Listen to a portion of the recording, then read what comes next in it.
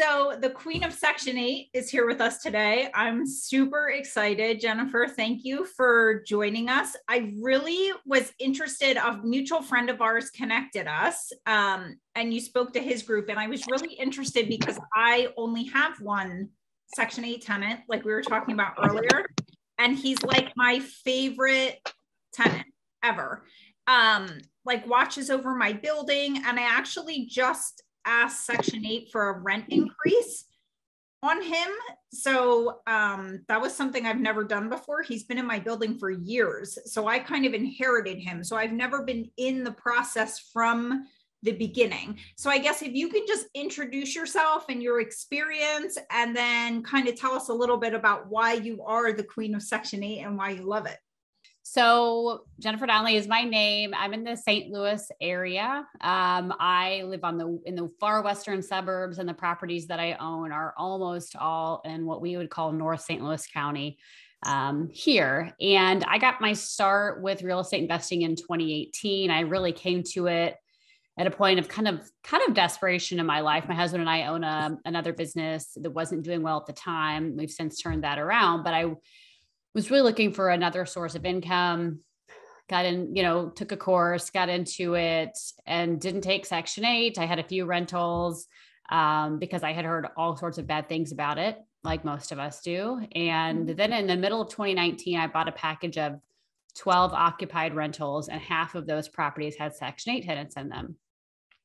And so once that happened, and I was able to get some experience with it, I started to think, I don't think this has to be awful like everybody says it is. And it was really just a theory at the time, but I started to think, I think if you do this right, which for me, doing this right is have nice properties, screen very thoroughly, be clear, firm, a good property manager, and be very systematic and process oriented, which I am naturally. I think you can actually do this really, really well. So I started sort of testing that out, and that's really how I got here. So today I've got 38 doors. Most of those are single family. Maybe someday, I think April, you're in the multifamily space. Maybe someday I'll get more into multi. I have a few duplexes too. But I love my single families, and my plan is to get to 100 properties. My full focus is Section 8. And there's really 5 reasons that I love it. If you kind of Google it, or if you Google it, you'll get a few that you'll find everywhere, which are things I love. The rent is guaranteed. I get a nice big check from the government right into my bank account, first week of the month. And then the tenancies tend to be long because it's really a pain in the butt for Section 8 tenants to move. There's a lot of paperwork. There's timing involved. If they don't hit that timing and paperwork, they can lose their voucher, which is a very big deal because it's really hard to get. So they tend to stay put. And I find that when my properties don't turn over, that's when I make money. So I like long tenancies. And then this is not always the case, but in pockets, if you can find these pockets, you can actually get a little bit higher rent than you would in market for market tenants. Again, not always the case. We can talk more about what that looks like. So I do love those 3 things. But the other 2 things I really like is there's some additional accountability for the tenants because they have to, do certain things, make sure they're following the lease, all that good stuff, or they can lose their voucher. And in fact, I do have some market tenants that I'm like, well, how do you manage these people? I don't have this extra, piece out here to kind of hold them accountable.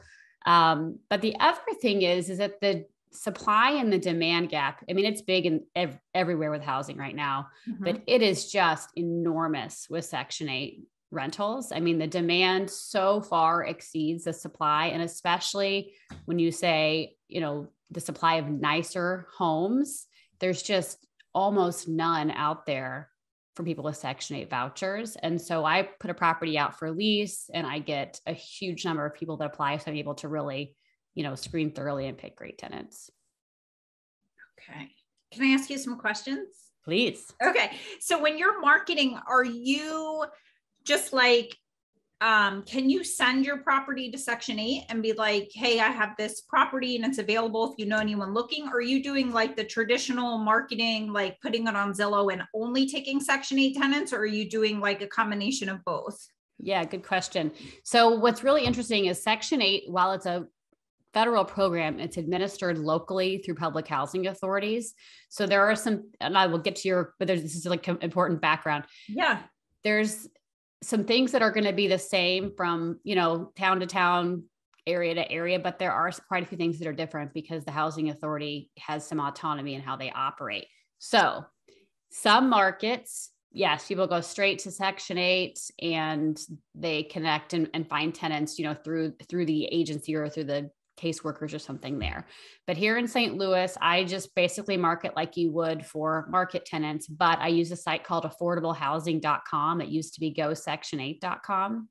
So I post there and I post on Zillow, and that's it. Facebook Marketplace makes me want to slit my wrist. So I don't me too. post there. Me too. I completely agree. And people got so up in arms when Zillow started charging. And I was like, I don't even care. I will pay what Zillow charges all day long to not have to market on Facebook Marketplace. Like, it's terrible. It is. Yeah. It's horrible. It's just so much. And you can't automate it. So I use Show Mojo, and my showing system is completely automated. I list it and I don't deal with it until I get applications. And I definitely want to hear more about that, because we just started implementing something like that as well. It's the best. But yeah, so I can't figure out a way to do that same thing without a human involved on Facebook Marketplace. So that's the other thing. Mm-hmm. But anyway, yes, then for me, I do list Section 8 only accepted for this property. Now, this is really important. So federally, there is no law that prevents you from saying, I only take Section 8 or I won't take Section 8. It's called a source of income discrimination law, but some localities do have that law. So check your city, county, and state if you're going to say, I only take Section 8 or I won't take Section 8. Gotcha. That's good to know. Mm-hmm. So not everywhere you can just say Section 8 only. Right. So like for instance, St. Louis County, we can say that, but in St. Louis City, we cannot. Okay. And I know some of the kind of more tenant-friendly areas tend to have, a source of income discrimination law. Yeah. And then, so when you buy a house, how do you know what to ask for rent? Like if you're specifically marketing to Section 8, is Section 8 coming through prior to you renting that house and like inspecting it or something? I've heard there's like inspections, or are you just putting it out for rent first? And then when you place a tenant, they inspect, or kind of how does that work? Process work. Yep. Okay. So before, let me tell you about the process, and then I'll tell you about the rent, how I kind of estimate rent before I buy or when I'm buying, because that's a big part of the process. So the way the Section 8 process works is you put a property out for lease, you show the property however you would, you screen however you would, although there are some things I do a little bit differently and we can talk about that. Mm-hmm.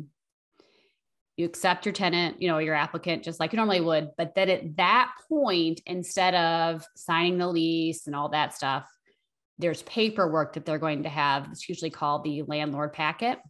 People call it differently, but let's call it landlord packet for our purposes. That's what we call it here. That paperwork gets done. We both have some things to do, me and the tenant. Gets sent off to the Section 8 office. And then here, the way the process works is they schedule the inspection. They let us know pretty quickly after that what the approved rent amount is. And then the tenant is authorized to move in. Now, in terms of the rent, it's a little bit of a convoluted process. Okay. And again, each housing authority has some autonomy, but there's really two pieces to it.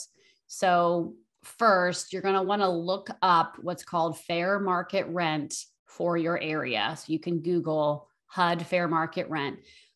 HUD at the federal level sets like fair market rent, or it's kind of like an average of rents for a metro area. And that sets a ceiling for how much Section 8 can pay for a property based on the number of bedrooms in that area. So that's sort of your first test.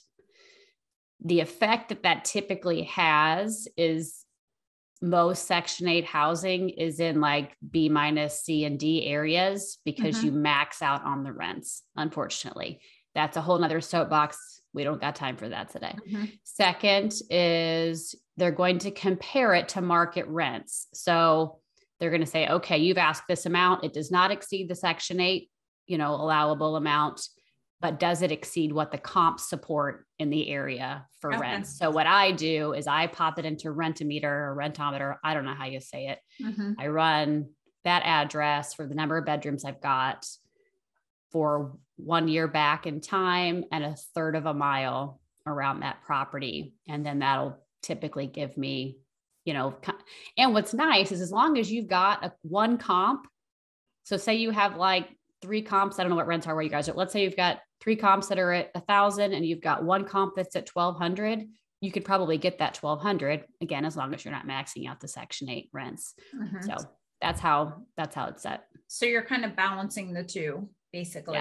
Yeah, you are. And then when they come with their landlord packet, because you're filling out your rent on the landlord packet. So basically You're looking at those 2 things to see, I think I can get about this amount. And that's what you're putting on the landlord packet. Then they submit that. And then Section 8 will come back and say, yes, we can give you this amount. Or if they can give you more, do they ever come back and say, no? So this is what I tell people all the time, shoot the moon on that initial rent. Because if you get the rent that you asked for, you did not ask enough. Okay. They're going to give you as much as they can up to the amount that you ask for. Okay. Mm-hmm. Yeah. Yeah. And the same is true on rent increases. Yeah. I wish we would have had this call like 2 weeks ago. Cause I think I just made that mistake on my apartment building where I have the inherited Section 8 tenant. And that was my next question is like with him. He's been with me a couple years and I've never like done anything or asked for an increase in rent. And I just never really crossed my mind. And then what happened is Section 8 reached out to me to ask if he could add his girlfriend to the lease. And they wanted me to sign a paper. And I was like, well, before I approve like another body in my building using water and stuff, I want to like reassess his rent amount. Well, he's been with me for probably like 3 or 4 years and I've never done that. So I went back and was like, well, I know I can get this much more for his apartment. I actually think I can get like this much more, but I came in like here and I probably shouldn't have. And they approved it like instantly. So then I approved for another person to live there. So they aren't necessarily like increasing the rent every year or increasing payments to you every year, right? You have to actively ask them. Correct. So that is something. So the process itself, again, is going to vary from one housing authority to the next, but every single housing authority is going to have a process where you can ask for a rent increase once per year. And so, and here, and most of the time, including here in St. Louis, ours is 60 to 90 days prior to the renewal. Okay. So you can bet your ass that I never miss that window for any of my properties. I just submitted 3 yesterday that renew July 1st. Okay. And again, every housing authority kind of handles that differently. Some of them will say, we're not going to increase more than a certain percentage or a certain dollar amount. I've seen some make you do a little bit more legwork to prove why it's deserved. But a lot of them, including ours here, it's 2 pieces of paper. You send nothing else in and they either approve it, or if they don't approve your amount, they'll tell you, we can't approve 1,200, but we can do 1,150. Okay. So do you just have a system in place that kind of alerts you when your tenants are due for renewal? Yeah. So my property management system, I can change when it alerts me to renewals, and I have mine alert me 90 days out. Okay. And then I put a note on my calendar the first Monday of every month I submit. Okay. And what do you use currently, like system wise? Are you self-managing or do you have a company? Nope. I self-manage. I probably always will. I do have an employee that helps me. And she's is a godsend.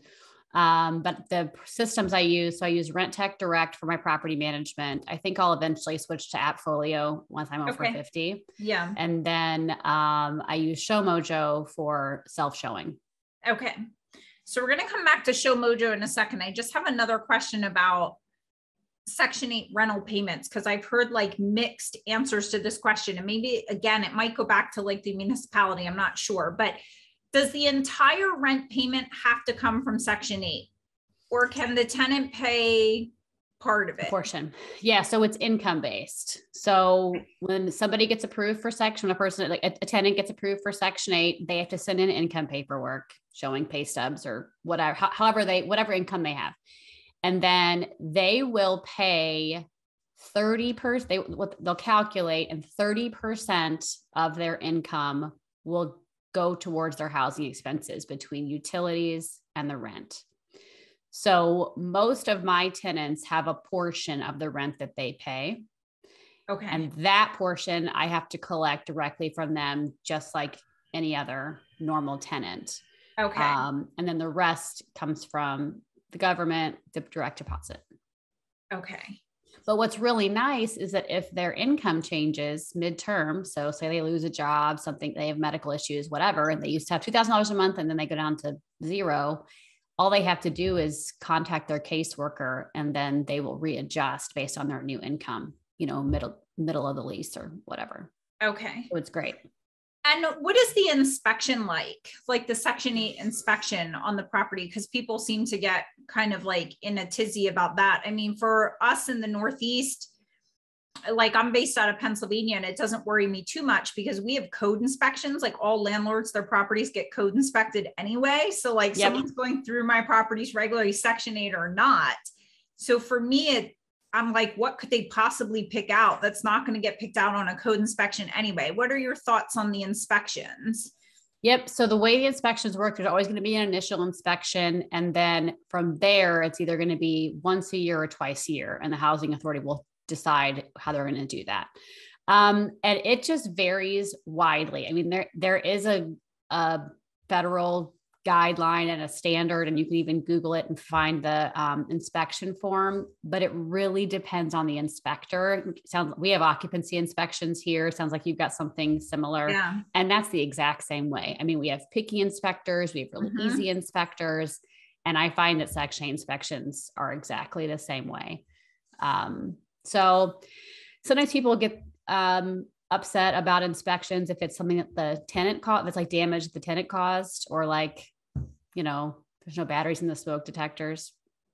But I don't get upset about that stuff. We just fix it and then we bill it back to the tenant. Because if we bill it back to the tenant and they don't pay it and they get evicted, they're going to lose their voucher. So they pay it. Okay. Yep. And is there any lag time between like a tenant comes and looks at a property, they decide they like it, so they give you the landlord packet, you fill out their portion, they fill out their portion, they send it back to Section 8. Is there a lag time with Section 8 coming out to inspect, or do you find the turnovers pretty quick? Again, it varies widely. Ours here, from the time we turn the packet in to when they schedule the inspection, runs about a week. Okay. So it's not bad. Our turn time runs about 3 weeks from the time we turn the landlord packet in to move in. So it's not awful. I mean, it can add a little bit of time, but it's not awful. Yeah. But again, I hear very wide variance across the country on that. And so I work with 2 different housing authorities here, and ours will, at times run a little bit longer, especially through COVID and staffing issues and blah, blah, blah, blah, blah. Okay. So it can be annoying sometimes if it's holding you up longer than if you had a market tenant. Yeah. And in your screening process, because I think with anything, including Section 8, whether you're take Section 8, don't take Section 8, everything comes back to like your screening process. And you mentioned in the beginning how like you're really good at that and you love processes and systems. So what are you looking for in particular? Like when you're looking, I'm assuming you're having them fill out like your regular application. And what are you looking for to say like, yes, I'd like to take this Section 8 tenant, but not this Section 8 tenant? Yep. So I'm going to hit some things that might be a little different from just your market tenants. That's probably like the best thing to do. The first thing is I want to get a copy of their voucher. So when they're eligible to move, they will get literally a voucher, and they usually probably have it electronically now, but and it's going to say who their Section 8 is through. So who their housing authority is, who their caseworker is. That's kind of important, but most important is 2 things. It's going to tell you what unit size they're approved for. That's the number of bedrooms. It's really important. So for me, I require that they have a voucher unit size that matches the number of bedrooms in my property. Because if I take a 2-bedroom voucher in a 3-bedroom house, I'm going to get paid rent as if it's a 2-bedroom house. So I'm going to take a big hit on rent. So that's one. And then the other thing is I want to make sure that it's active, because they have active dates. So they have a date that the voucher is issued, and then it tells you the date that it expires. So they usually only have like 4 months to find a property, which should be enough, but it's really tough for them right now. And if you're outside of that window, they cannot move. So it's not uncommon that I'll get vouchers that have the wrong number of bedrooms on them or that it's expired. So that's the first thing that I'm checking. I'm very, very thorough on getting all the documentation up front. I do require them to have some income. It's been a little bit of a tinkering for me on how much to require. And the more bedrooms in the property, the more income I require. So for me here, if it's a 2-bedroom, they got to have $1,200 a month, 3-bedroom, $1,750, 4-bedroom, $2,000 a month, because that affects how much, because the rent is income based. If your Section 8 tenant has income, you can get more rent as long as you aren't going over that market amount. Does that make sense? So that's a benefit, but that's not why I require income. I started requiring income because I found that my best Section 8 tenants all had some income. I did like an analysis about 18 months ago. And I have some theories as to why that is. I think it probably boils down to, if you have little to no income, your life is really difficult and you're having to make real tough decisions every single day. So you can't be all that concerned about, is the lawn mowed, or is landscaping taken care of, or the gutters cleaned, those sorts of things. So that's why I started requiring income, was because those were just my best tenants. So I require income because a lot of times people that take Section 8, I'll hear them say, I only want tenants that have their full payment coming from the government, because that's fully guaranteed. But I have just found that those folks are often the most difficult to deal with. Okay. So I get all the documents up front. And then from there, I go through and do the same things you would. I call prior landlords. I do check their credit. I don't care so much about the score, but I am looking to see, for the last couple of years, have you paid at least some of your bills on time? So if every account they've ever opened in their whole entire life went to collections, they're going to be a difficult tenant. Even if they pay, they're probably going to be late, right? It's just going to be tough. So then I decline them. I'm trying to go through I have like a 5-page checklist. I'm going through it in my head. I check social media pretty rigorously. I don't allow pets. I'm pretty firm on that. I think the rest of it is just the stuff that you would typically require of market tenants. Okay. Yeah, that's good. That's good stuff. So tell me a little bit about Show Mojo. I'm kind of asking this question, I don't want to say selfishly, but we just started using Tenant Turner because we're automating our whole showing process. Cause I'm like, there has to be an easier way. Like I should not have to send a human body to my apartment to meet someone there to open the door. So how does Show Mojo work for you? I'm curious about that process. I love it. I feel like it changed everything. So here's what I do. I list the property for lease on Show Mojo, and I have like 5 or 6 pre-screen questions because I don't want people going through that aren't going to get the property, right? So it asks, are you on Section 8? How many bedrooms is your voucher for? What's your income? Do you have pets? The goal being only people that are going to at least hit those initial qualifications are going to get in. Although you would be surprised. I can see sometimes people have filled this questionnaire out like 10 times until they figured out how they need to answer. Then they apply, then they're declined. I'm like, oh my God.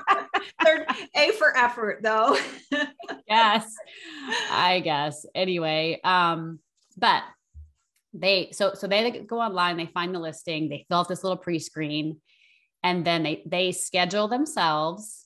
They send in, this is all automated. I don't do any of this. It's all through Show Mojo. They send in a picture of their ID. It auto scans to make sure it matches the data that they've sent in. And then they get a code. So I've got digital deadbolts on all my doors. They get a code that works for their time that they're supposed to be there.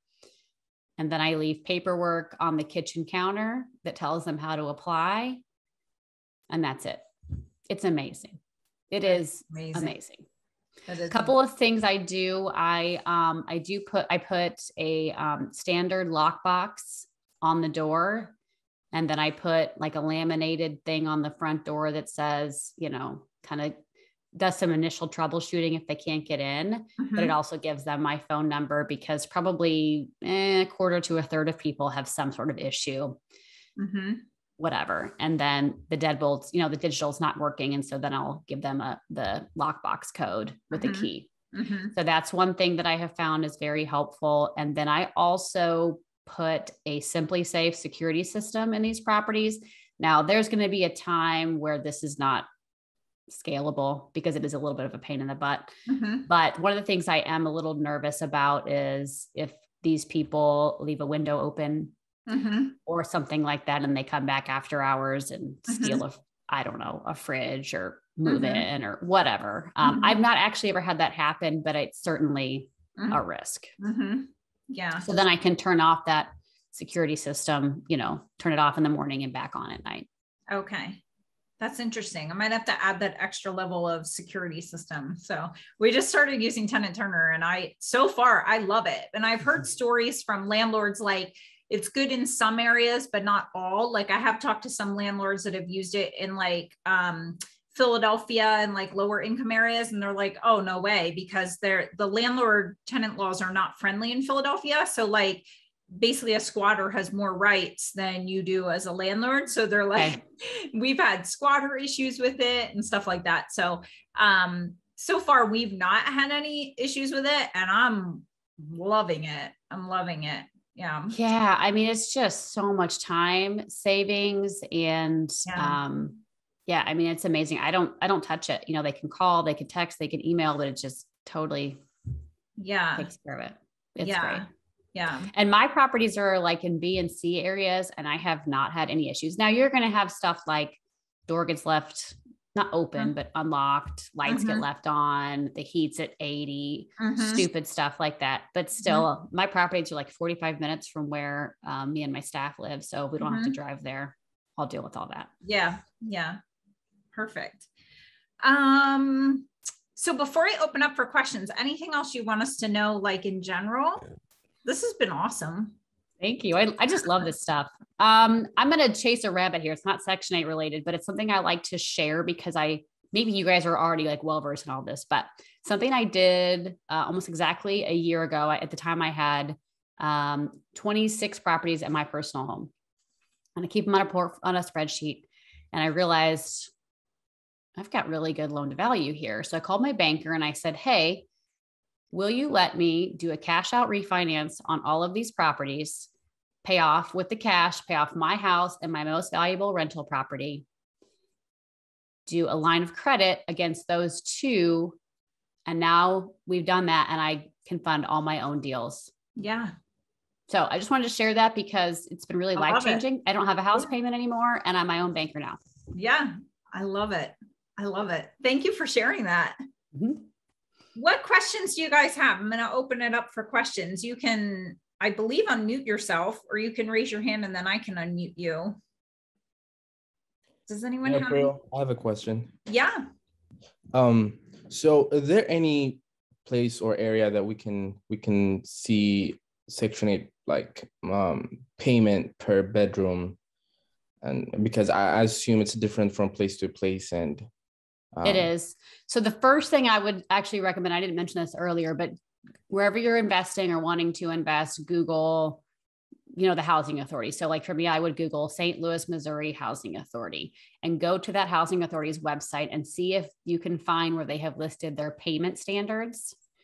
And those will be listed by bedroom. And that's going to tell you the most that Section 8 will pay by bedroom, for that area or zip code. Now, keep in mind, that's the most that Section 8 will pay. But if you have a tenant that has income, you can essentially tack on 30% of their income to that amount. So check there first. And then if your housing authority does not list their payment standards, Google HUD fair market rents, and then you can find your area, and then you can look for the same information by bedroom. Thank you. Yep, you bet. I have a question. So can you put the tenants on a month-to-month lease while signing the year contract with Section 8? Good question. You can, but I would not recommend it because a lot can happen, right? So the unit doesn't pass inspection and you think what they're asking is ridiculous. So then you got a problem, right? The rent comes back and it's hundreds of dollars less than what you're willing to take. I'm trying to think what else could happen. Those are kind of your two biggies. When a tenant is authorized to move in, they're going to get something, it's named different in different places, but they're going to get what's called the move-in authorization. It tells you this, it's at the very end. This tenant is approved for this address at this rent, and their portion is, you know, whatever it is, and Section 8 is going to pay the remainder. And until you get that, it is a bad idea, in my opinion, to move them in, because you're going to be putting them in a unit that they cannot afford without Section 8. And if something happens and they don't get approved for that unit one way or another, you're going to have to get them out. Okay, maybe I should have rephrased that differently. I believe maybe my question was misunderstood. So Okay. What I'm meaning is, once they're approved for Section 8 and you sign everything with Section 8, you keep them on a month-to-month versus a year-long lease. I was told here that 1 year contract with Section 8 doesn't necessarily mean that they're locked in on a 1 year lease with you if you sign a month to month. So if you have trouble with that tenant, you can just give them the 30, 60-day notice and say, hey, you got to go, not non-renewal of lease, basically. And then they'd have to move. Is that how it works there? I'm sure it's different from that one does vary. So ours here, they have to be on annual leases. Okay. But what you're going to want to look for is your housing authority is going to have what's called an administrative plan. It should be published on their website because it is public information. It's probably going to be 300 to 600 pages, but somewhere in there, it's going to say what they require of the leases. Okay. That's helpful. Mm-hmm. That's a great question, because I know I know me, and like a lot of landlords I know in Pennsylvania, like I won't do year leases anymore. I'll only do month to month. Ever since the whole COVID government intervention thing, I want to be able to give my 30 days notice and they're out. And then if they stay, I can go to court and easily evict them. So I don't do year leases anymore. So that's definitely something that's worth like looking into if it varies. Yeah. But can they, per Section 8, do they have to keep like the apartment in a certain condition or follow the landlord rules? And if they're not, does Section 8 intervene in any way?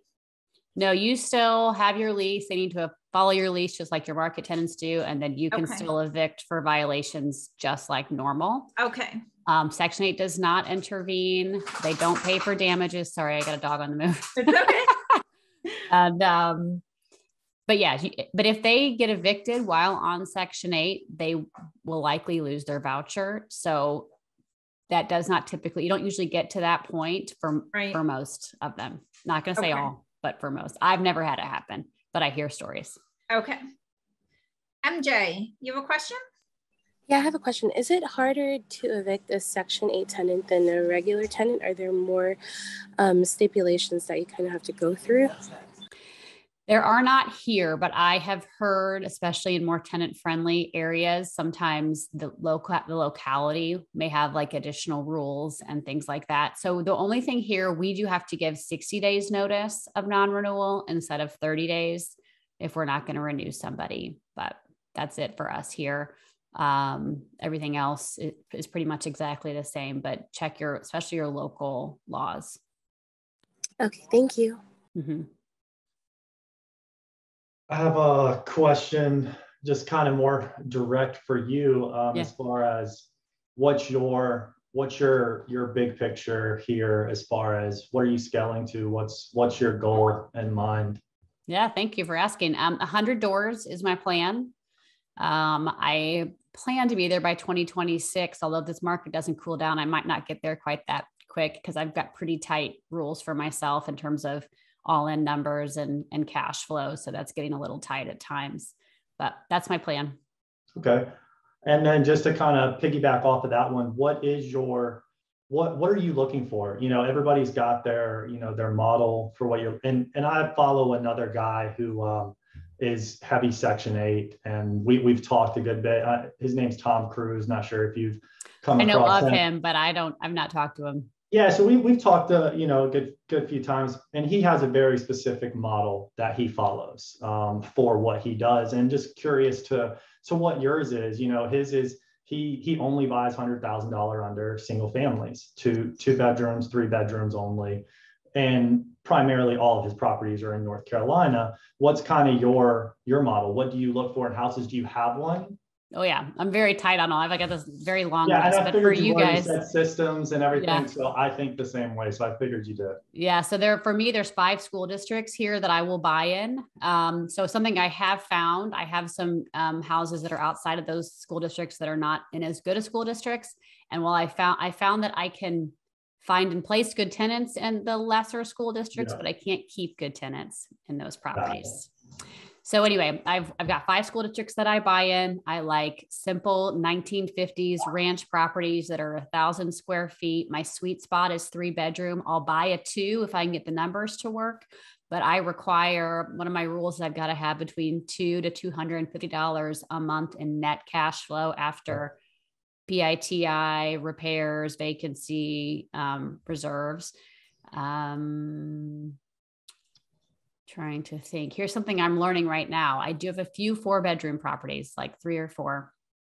And the demand is crazy because it's real. There just aren't that. It's hard to find, I'm sure. It's really hard for them to find, but I'm having a hard time right now finding a tenant I can approve because these folks have got 4, 5, 6, 7 kids sometimes. And so they're kind of a mess. You know, their credit's really bad. Their prior landlord references are really bad. And so I'm just having a hard time finding a tenant to approve. So I don't think I'll buy any more 4 bedrooms, or if I do, it's going to need to be at 3 bedroom numbers. Got it. Awesome. And that kind of, you know, sorry, if anybody has any questions, just cut me off. But, you know, that does, you know, from what you're saying, I can see a little bit more of your avatar, right? You have a very specific avatar. And just as, you know, a lot of people think about Section 8 is that negativity, right? Just like you spoke on, whereas you've removed that, right? You've created an avatar that doesn't fit that negative stereotype that has created the successful business. So that little piece of value right there is big. Thank you. Yeah. You know, one of the big things for me is I always say I want to have one of the nicest houses in the neighborhood. You know, we're not putting in granite and stuff like that, but it's going to look modern. It's going to be clean. And then when I list the property, first of all, I do professional photos, and the first listing picture that's kind of the advertisement is the best interior photo that I have, which is usually either the kitchen or the living room. And so then I'm able to attract them, you know, right out of the gate. And I find that really works well. Awesome. And I think that's why my folks stay a long time. Well, partially anyway, because they're in the best unit that they can find. So they're not going to go anywhere. I'm assuming this is like probably a Fair Housing Law Act question, but if someone's applying for like a 2 or 3 bedroom place and they have like 5 or 6 kids, I guess Section 8, it's neither here nor there to them. They don't tell them like you need a 4 bedroom or 5 bedroom. They do. It's based on how many occupants, I should say, that they have. Okay. And again, every housing authority has some autonomy in setting that. So what really ends up happening is if they want to serve the most people, the housing authority wants to serve the most people, they will get really tight on how many people they put. I mean, they'll put, it's like, so the thing I hear sometimes is 2 heartbeats to a bedroom.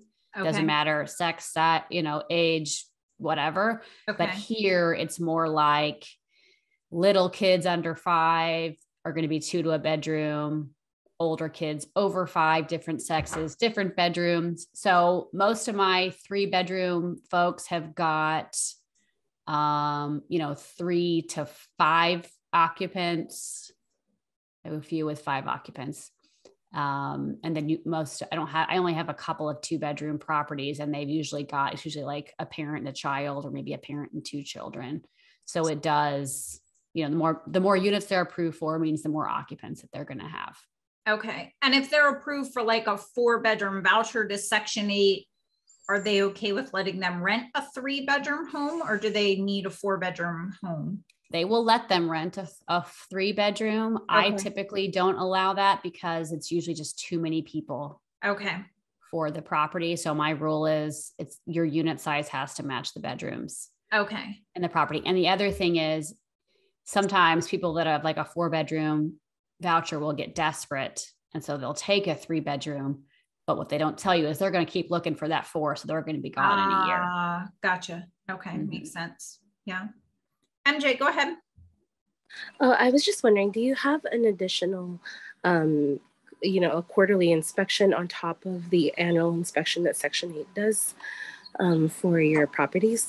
Yep. We do inspections twice a year, typically late spring and late fall. I like that because I'm able to spot like gutter, because I require our tenants to clean out the gutters. Either they do or they hire it out, doesn't matter.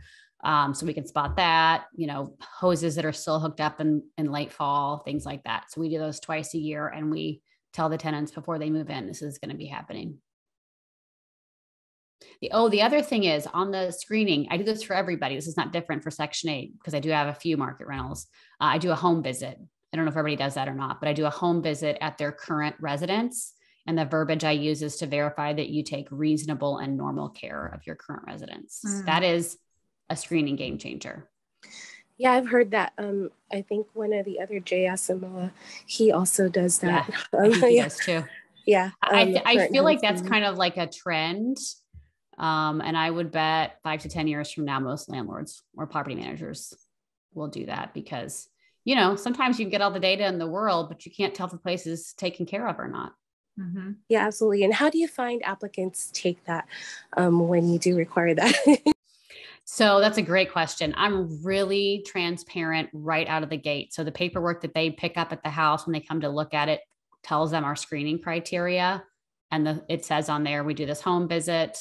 And then of course, towards the end of the screening. So usually when we do a home visit, they're approved, but not always. Probably 80% of the time I approve them at that point. But anyway, then I just call them and schedule it.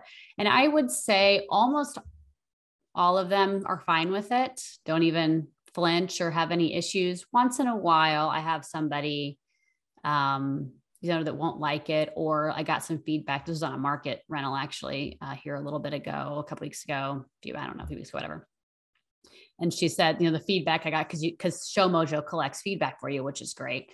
And the feedback was your screening process is ridiculous and so intrusive and blah, blah, blah.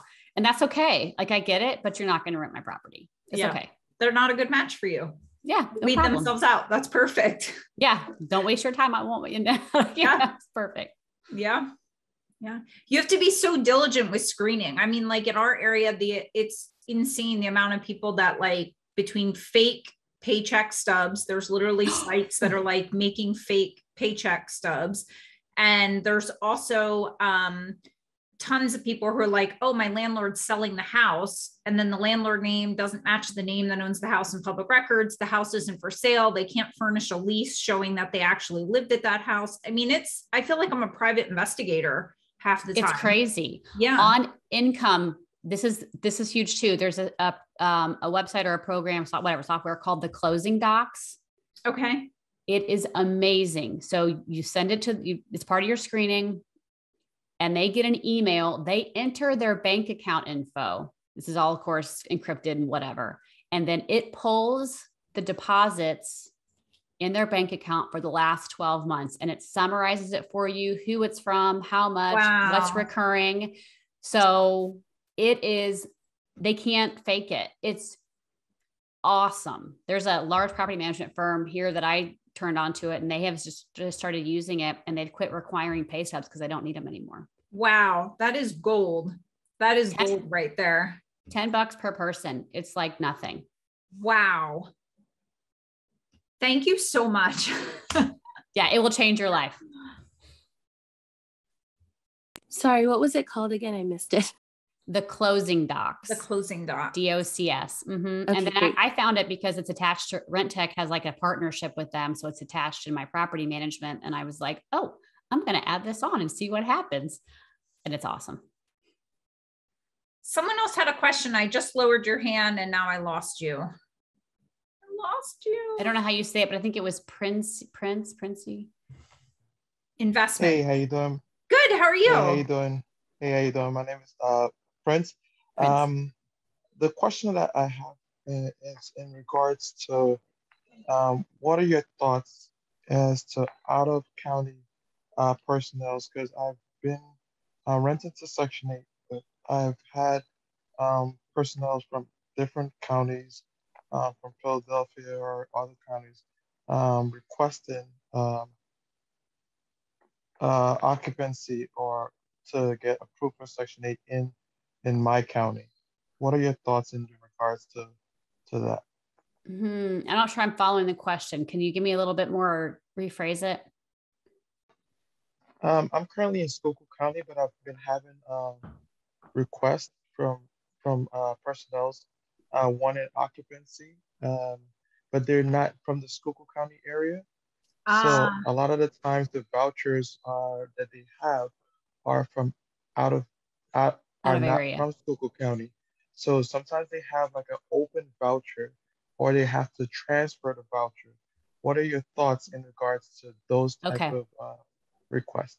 Gotcha. So for me, our folks have got to bring a voucher from either St. Louis City or County Housing Authority, because my properties are in St. Louis County. That's the only two places that will take, that I can place them in my property and they'll pay me for. So if they were to come to me from like a surrounding county, I would just say, sorry, but you've got to have a voucher from one of these two places. And then it's up to them to figure out, it's called, they can port it, or portability is what it's called. I think when they move from one housing authority to another, I would just tell them you're going to have to figure that out. Am I answering your question?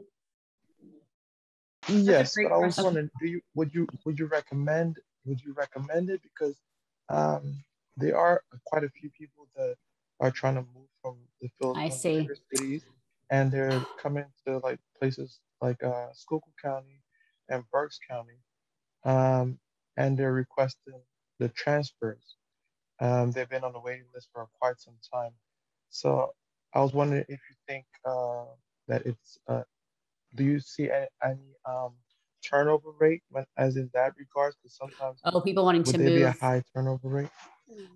So just so I'm clear, wanting like people in my units wanting to move potentially to another area, or you're saying if you take those folks, they might want to move later because they want to move back out. Is that what you're asking? Yes. Do you find them wanting to move back or leave? Are they staying longer, or because they're not really familiar with the area, they're just moving to the area just because to get approved for the Section 8? That's a really good question. I'm not sure I've got a great answer. Here, what ends up happening is they really can't find a unit in where they want to be. And that's probably not going to change, unfortunately. And so they do tend, I just haven't had any, I've had some people that have ported, but I haven't had any turnover, with those folks. I would probably do some digging. So one of the questions that I ask on my application is, how long do you plan to stay if approved in the unit?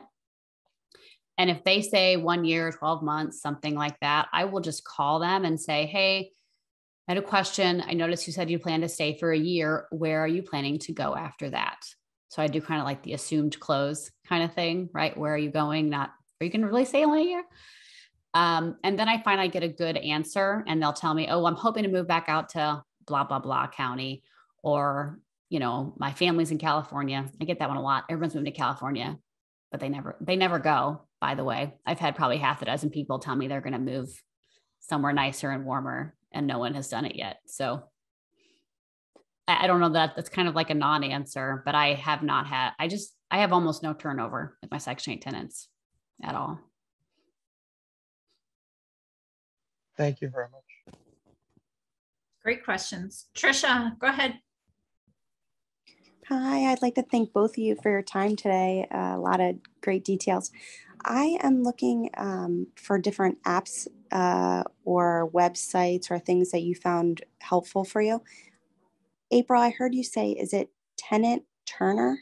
Mm-hmm. Tenant Turner is what we use to automate like our showing process. And Jennifer uses Show Mojo, and they sound very similar, like very, very similar.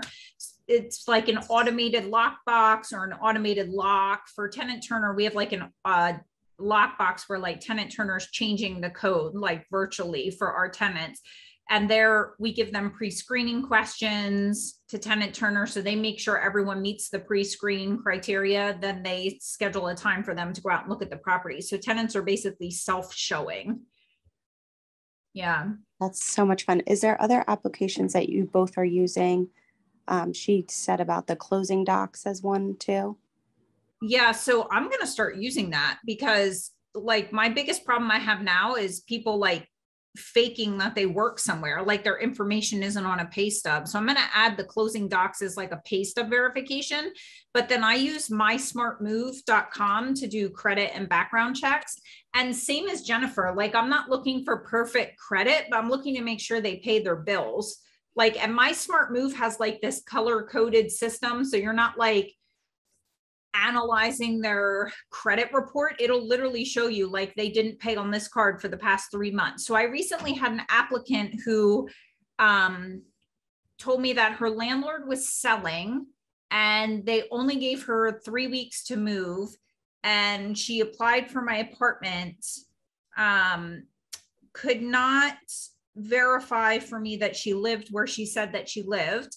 And then I did pull the credit check on her, and for the past 3 months she hasn't paid any of her bills, which shows me that something's going on in the past 3 months in her life, that she's probably being evicted and is just telling me that her landlord's selling. The landlord's house wasn't up for sale. The landlord would not contact me back, like nothing. So I use My Smart Move for credit, background, and eviction checks. I'm going to use the closing docs now to verify bank deposits instead of pay stubs. And then I'm still, go ahead. Sorry, do you like the My Smart Move more than I was using apartment.com? I've never used apartments.com for credit, background, or eviction. I think it was Move. Originally the Cozy. Yeah, I never used them either. Like I've always used My Smart Move. And then I always cross, in Pennsylvania, we have the UJS portal. So I always cross-check evictions in the UJS portal in case they don't show up on My Smart Move. So it's ujsportal.pacourts.us, and I can see if anyone's been evicted in there. So I always do a cross-check just in case My Smart Move misses anything, or sometimes the eviction was just filed and it's not picking it up for some reason. What was that again, April? I'm sorry. UJS portal. I'll type it in the chat. Thank you.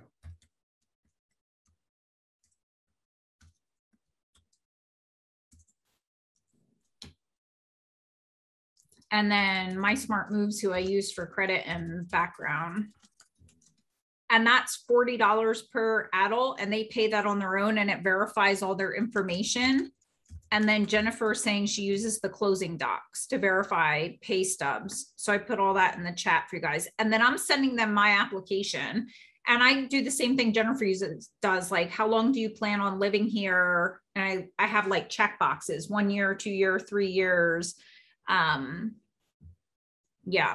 So I'm happy to share my application with anyone, but I'm going to tell you that I'm not an attorney and you need to have a check by an attorney, and it doesn't necessarily fit your state requirements, and you shouldn't use it, but you can look at it and have your attorney draw up something based off of it. I can't promise you aren't going to get sued. Right. Yeah. Disclaimer. I'm trying to think if I get any other like gold. And apartments.com is who I use to collect rent on all my units right now. And they switched over from Cozy. And when they switched over, some people are like, oh my gosh, I hate apartments.com. I love them. Like, I don't have any issues with them. I didn't have any issues during the transfer, and I still don't have any issues. So I like it. My tenants can do set up auto pay, and I find out when they set up auto pay, sometimes if they are a good tenant that goes bad, they forget the auto pay set up. So they're automatically paying me anyway, even though they've like broken their lease and moved out early or something. So yep. Yeah. I had a couple things. So I use Rent Tech Direct for my property management. That's end to end work order management. They can pay renewal management, lease management, but there's also a really good one called schedulemyrent.com. And I actually use that for one thing, and you can use it for like full property management. It's nearly free, but they have a system where your tenants can pay in cash at MoneyGram locations. And then that cash gets deposited, of course, into your account. Cause I was tired of waiting on money orders and I was not going to go pick up cash from people. That's a good one. And then I use Mighty Call for my phone management. It's just an online VoIP system. We really don't use it much for calling, a little bit, but more we use it for text messaging. Yeah. I can put those in the chat if that's helpful. Let me pop those in. Systematize, or your business will run you. I hear a lot of people say, like, I can't make my tenants pay rent online. They're older, or they're low income, or they're this, that. I'm like, I've legit driven tenants to the bank and helped them open a bank account. And all my tenants pay rent online, and I will not have it any other way, because then my business just runs me. Rents are coming in at all different times, all over the place. It will drive you absolutely insane. You cannot scale when your business is running you and you're not running your business. So I simply, when we made the switch, told my tenants, unfortunately, this is the way our business is going. If it's not a fit for you, I completely understand. All you have to do is give me 30 days written notice, and you are more than welcome to move out. So, and nobody likes turnover. I obviously didn't want to lose anyone, but I didn't lose anyone, because I was kind of like, I'll do whatever it takes to help you. Like, I'll set up you up on auto pay if you don't have access to the internet, so you don't have to worry about it. Like, I'll come out with my iPad and set you up. I'll drive you to the bank to set up a bank account. Like, but this is where things are going. So. Yeah. And I think it's hard to charge like late fees if you're not using some kind of a system like apartments.com, because if they don't pay it, like, oh, that's just super messy. Yeah, so messy. Yeah. Anyway. Agree. And then Mary Jane, I know you've asked about the screening checklist. So I do some coaching, and my 5-page screening checklist is something that I do hold for just for my clients. So. Oh, good. Where can people find more information about you, Jennifer? Because we've taken up an hour of your time now. So. Yeah, I love this stuff. I could talk all day long. So I've got a website. It's section8educate.com, the number. I'll put that in the chat too. Yes, please do. And then you guys are welcome to, I'll put my email too. Like I said, I love this stuff. Hold on, let me pop that in. Sure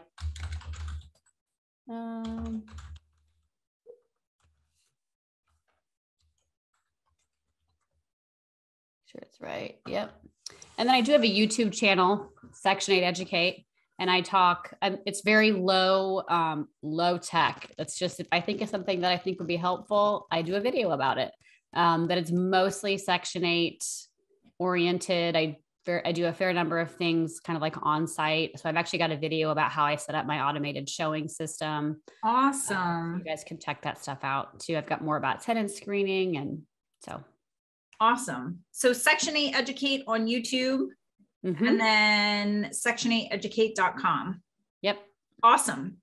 Give her a follow on YouTube, y'all, and click like and subscribe. We're going to cross post this video, so I'll send it to you so you can post it as well if you want to. I really appreciate your time today, Jennifer. This was like a download wealth of information about Section 8 all at once. It's a lot, but it was really good.